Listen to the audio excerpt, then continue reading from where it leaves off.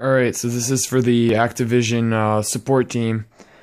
I have 6 diamond weapons in assault rifle, and it should grant me the royalty camo. But here you see like this. I have the AE4 diamond, the IMR diamond, the HBRA3 diamond, the ARX160 diamond, the AK12 diamond, and the BAL27 diamond. So that makes 6. Now, let's say I want to get the royalty camo for the AE4. Oh.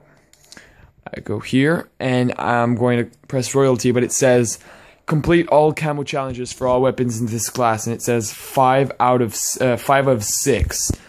But you can clearly see that I have 1, 2, 3, 4, 5, 6 weapons diamond. Now this is a bug in game that I'm hoping that they will give me somehow the royalty camo, since I worked insanely hard for it. And yeah, that's it.